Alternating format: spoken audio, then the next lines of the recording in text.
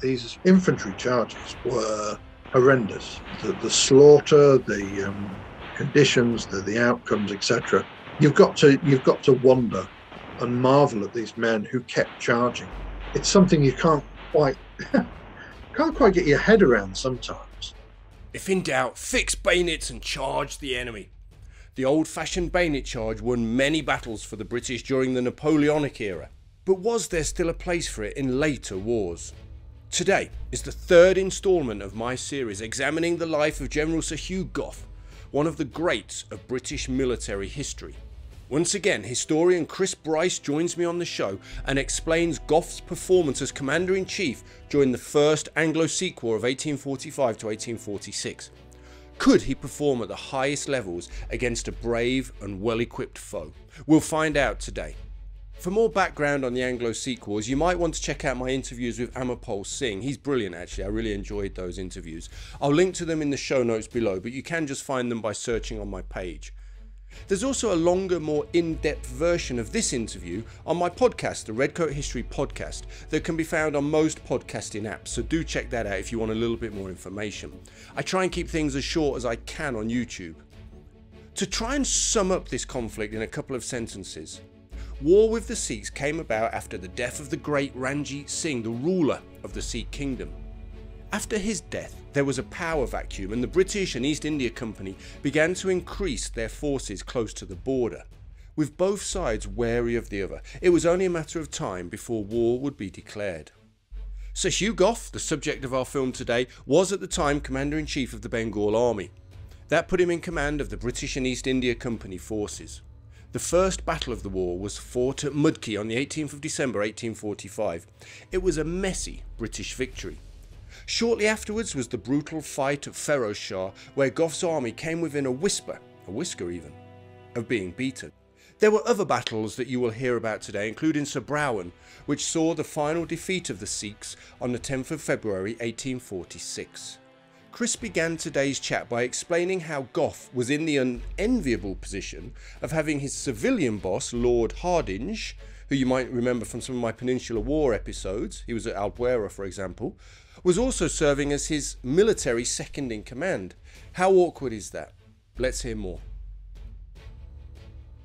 If Hardinge had come along and said, right, I'll take over the staff duties, which he was more than capable to do and had the experience of that, that would have been the great help to Gough.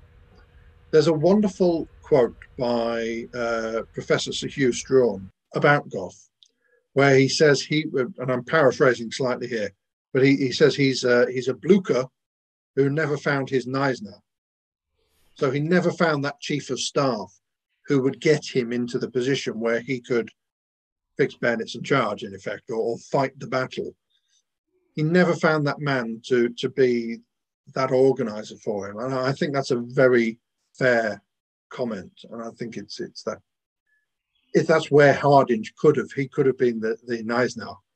And he could have really helped,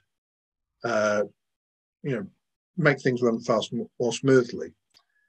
But of course, later on in the conflict, we get that rather unpleasant incident where the second in command overrules the commander-in-chief. This is at the Battle of Feroz Shah, is that right? Yes, yeah.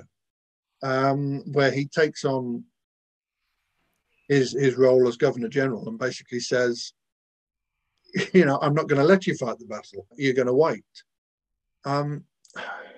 So for any listeners who aren't aware, I think Gough just wanted to throw his men at the Sikh defences, didn't he?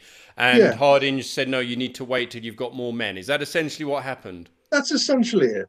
The problem is, it just takes too long. And then you have a position where, do they wait till, because he doesn't attack till the afternoon. You have a problem then. Does he attack then, or does he wait until the following day? He decides, partly under pressure from Hardinge, to attack that afternoon. Rather than just simply think that it's a gung-ho attitude of Gough's, and obviously there was an element of that. He wasn't much fixed bayonets and charge man. There is also, that is the considered tactic for dealing with troops in India, for dealing with native forces in India. And this goes back to the French experience. This is before the British, that you go on the offensive, you attack. You don't sit back and defend, you attack. Yeah, That's the way. Clive of India, wasn't it? It goes all the way back to Clive. That was his kind Yeah. of mantra. Well, yeah, and I think actually that, yeah, I mean, Clive's the first sort of British commander to use it, but it actually goes back to the French experience. And it's been that sort of tactical doctrine throughout that period ever since, that, you know, if you're facing a native army, you attack. You don't sit on the defensive, you attack. That's the best way to deal with this situation. That's, in a sense, all Gough's doing. The fact that it's also, you know, his main tactic as well. And again, this goes back to our previous interview. This is a man who has seen the French army that has conquered Europe beaten back by British infantry time and time again. And I've been asked this question a number of times, you know, did Gough underestimate the Sikhs? And I don't believe he did. If you read his quotes, if you read his letters and correspondence, he knows he's facing a very tough enemy. He knows that they're incredibly capable. I don't think he ever underestimates the Sikh. I think, if anything, he overestimates his own forces. He overestimates what British infantry can do in these circumstances. But I mean, that does take us to an interesting area. You know, the Sikhs are a hugely impressive military force. Yes, this isn't the army of Ranjit Singh. This isn't that sort of, you know, level of sophistication, really. But we're talking about an army that has been trained and disciplined, most of it, by experienced Napoleonic officers. You have a number of former generals, etc., from Napoleon's army who have come over to the Sikh Empire under Ranjit Singh, and they start developing. So you've got one commanding the artillery, one, you know, training up the infantry, the cavalry, etc., one commanding sort of like a logistical area, and this is developing a very sophisticated, modern-looking army in many respects. Their firearms and their technology is at least equal to the British in many respects. They have their own gun foundries. There's a Sikh gun engineer whose name I'm afraid escapes me, but he's one of the best of his age. And he's not only, I mean, originally they start off copying European patterns, but then they start developing their own and improving them. And there are times in the Anglo-Sikh Wars, which is something that no one really wants to admit during the conflicts or immediately after them, where British artillery is outclassed. It really is. And we're not just talking about the guns themselves. We're talking about the gunners as well. Sikh gunners are excellent during the conflict. And we have this excellent military machine, which is far more difficult for Gough to defeat than I think a lot of people appreciate. There's a quote from the Duke of Wellington just during this period that said, you know, people in Britain had forgotten that Indians could fight because there's been such relatively easy victories up to that point. Well, we were coming up against an army here that was a serious threat. I'm sure you've spoken with Amopal and Gurinder about the levels of betrayal amongst Sikh generals. A lot of internal strife, not a happy court. No, and we know very clearly that some of the senior Sikh generals are, during the conflict itself, in correspondence with senior political officers within the British Army, but also the Governor General. There is one important element to understand with that. I've not seen anything in any of the correspondence to suggest that Gough is actually aware of this. I think he's given some of the information, obviously, through channels, but none of the correspondence is directly with Gough. So I'm unsure how much he ever really knew about that that side of things. Again, yes, obviously, there's an element in which the senior Sikh leadership are hedging their bets. They're not entirely, they actually don't want the Sikh army to win to some extent because of how that will affect them personally. There's an element of that, but that only goes so far. I don't think you can say that's the only reason why there's a British success, etc. I think you've got to look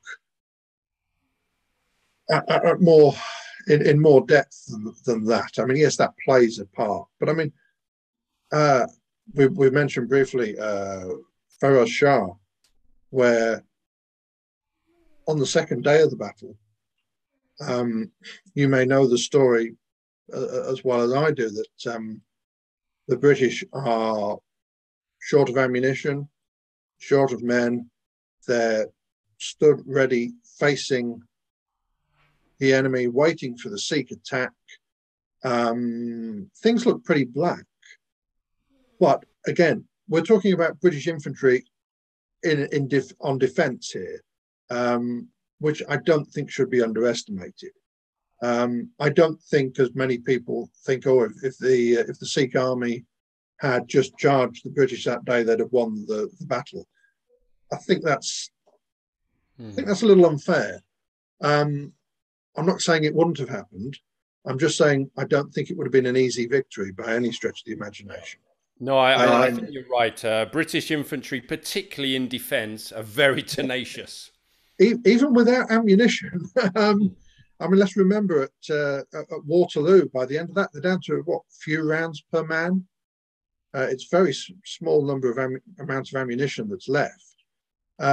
Similar in a sense to Feroz Shah. And of course, we get this bizarre incident at Feroz Shah where there's a young staff officer called Lumley, who actually is one of the ancestors of Joanna Lumley. But, okay, British actress. Yes, and as you know, she's spoken quite strongly about her military links and her links to British India over the years. This is one side of the family she doesn't mention too often, because this young lieutenant, who I think, if we're being polite, had got a touch of the sun, had the night before tried to order part of the army to leave, but he'd given the order to Harry Smith. And Harry Smith is one of those great characters, you probably know a fair bit about him in South Africa, who wasn't going to take orders from some jumped up little lieutenant. If he was going to take orders, he was going to take it from the commander-in-chief. And so he didn't do it. But then on the second day of the battle, Lumley tells all the cavalry and artillery to leave the field, and they do it. And so you have this bizarre situation where at the start of the conflict, the infantry's there waiting, and suddenly all the artillery and cavalry start moving away from the field of battle because they've been given these orders by this Lieutenant Lumley, who is a staff officer. And you can understand commanders thinking, well, this must come from the commander-in-chief then. Now, there is a point at which I will give some fair legitimacy to the Sikh decision not to press the attack then. But if you suddenly see a load of artillery and cavalry moving off to your flank, I can understand quite legitimately thinking, what's going on here? What are they trying to do? Now, the Sikh commanders do know that there is a lot of British infantry, still about 10,000 men, I believe, at another base, and I can't remember the name of it. Is it Ferozpur, I think? It might be, yeah. Yeah, Ferozpur. And I think it's perfectly understandable if a Sikh commander thinks, wait a minute, are the artillery and infantry going over there to join up with some infantry that might be coming that I don't know about, to attack me in the flank whilst I'm going forward to attack the British? Now, there's the duplicity, there's the connivance, etc., etc. But I do think there is a legitimate case to be made for saying, you know what, we'll leave the field, we'll fight this another day. I think you can make a legitimate case for that. I really do. Yeah.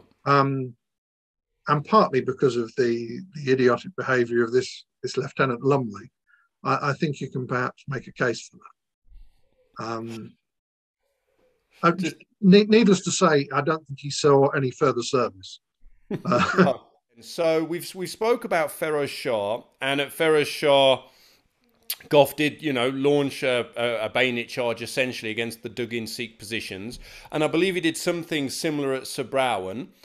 What do you think, having researched him and read a lot about him, do you think this was a good idea? I know he's been criticised for it, but essentially he didn't lose those battles, and at Sabrawan had a great victory. So was he actually right to throw his men forward in these sorts of bayonet charges against dug-in positions?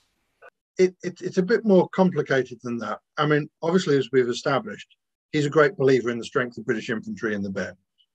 He's not alone in that doctrine by any stretch of the imagination. In fact, in many ways, military tactics of this period were all designed to bring you to a point where you could do just that. You could unleash the infantry with the bayonet.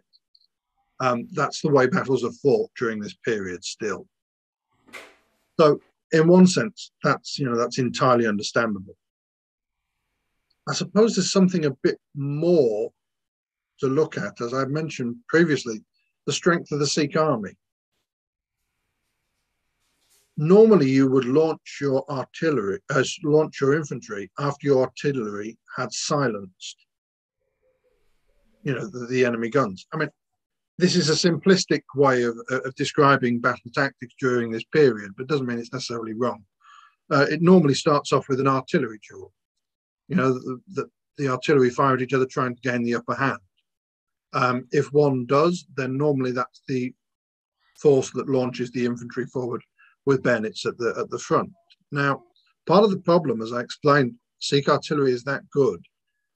The British very rarely, if ever, outclass the artillery they're facing. I mean, there is obviously at Mudki, Gough does miss a trick because the artillery duel to begin with is a stalemate. But then the British cavalry do wonderful work at Mudki.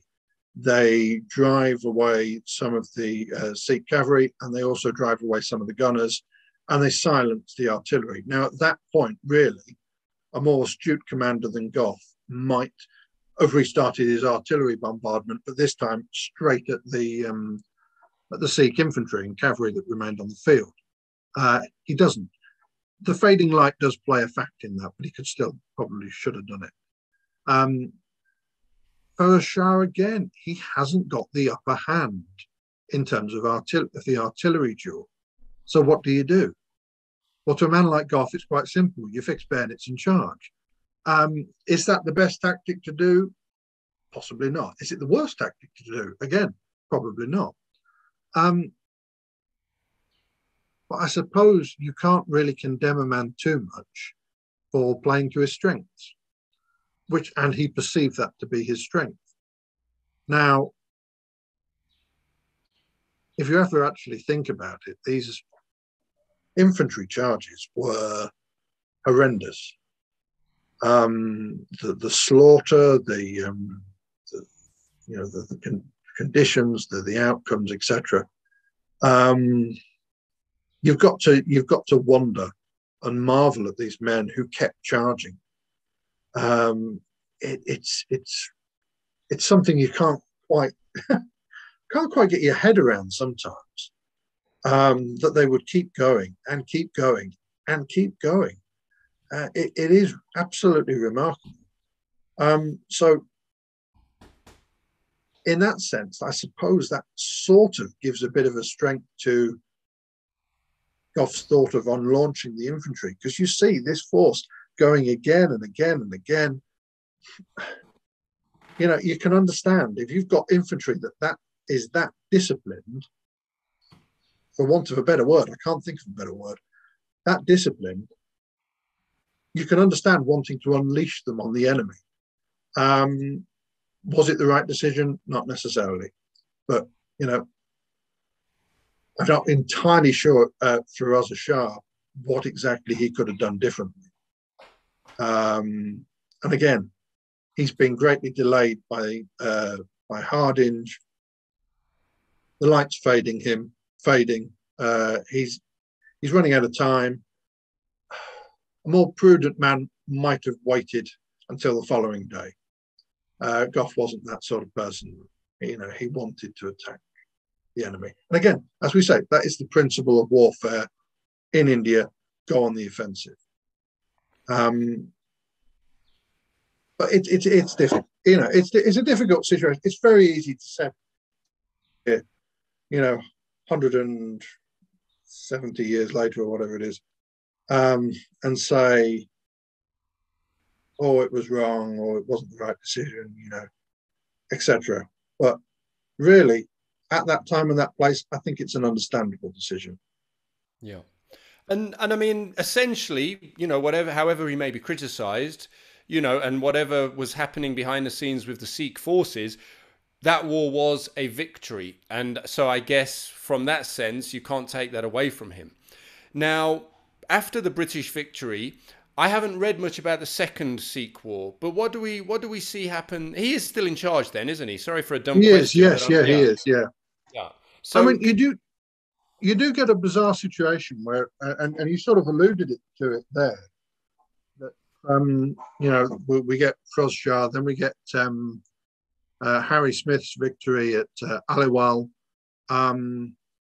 which actually, if you look at some of the correspondence, Gough gets a lot of credit for giving Smith the means and the opportunity to go and do it, because in a sense, Gough has been, again, by political authorities, has been limited as to what he's allowed to do at this stage. He's being told to wait for reinforcements, but he doesn't want to be completely inactive. So he sends Harry Smith off with a decent force. Now, Harry Smith, probably a more astute commander than Gough in some ways. He is very fortunate at Aliwal in that the Sikhs make a fatal mistake in that they place themselves with their back against the river, and therefore what starts as a setback becomes a rout because they've no way to escape, really. And then the final battle, again, which just shows how hard the Sikhs fought at Sabran.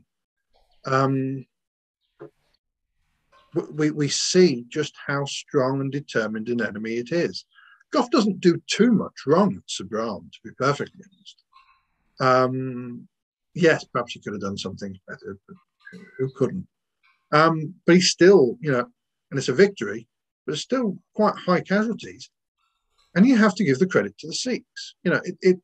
This is part of the problem I have with the criticism of Gough, because some of it's understandable. A lot of it, though, I think it's more we look back as historians and we underestimate the Sikhs. We look back at them and we don't quite appreciate how formidable a force this was. And you can talk about their leadership and their duplicity, etc., etc. But during a battle, when you're there in your battalion or you're there on your guns as a Sikh soldier, that doesn't matter. That they're fighting who's in front of them at that time. They're not necessarily bothered about who's behind them. So there's this determination from the individual soldiers, even if there isn't from the leadership. So when you're in battle, don't underestimate the Sikh army, because they are formidable. True. And so, that's the end of the First Anglo-Sikh War. A compromise is arranged where there is still a Sikh state, but there are British sort of control, etc. It's a bit of a nothing situation. They didn't annex the Punjab, which perhaps they should have done then if they were going to do it at all. And it just meant that a second conflict was inevitable. And so the First Sikh War was won, but those brave infantry charges certainly cost the British and East India Company forces a lot of casualties. With the Second Sikh War only a few short years away, be sure to subscribe and hear what happened and how Sir Hugh Gough fared in that later conflict. Like, subscribe and comment, because we will be marching back into battle soon. Alright guys, take care.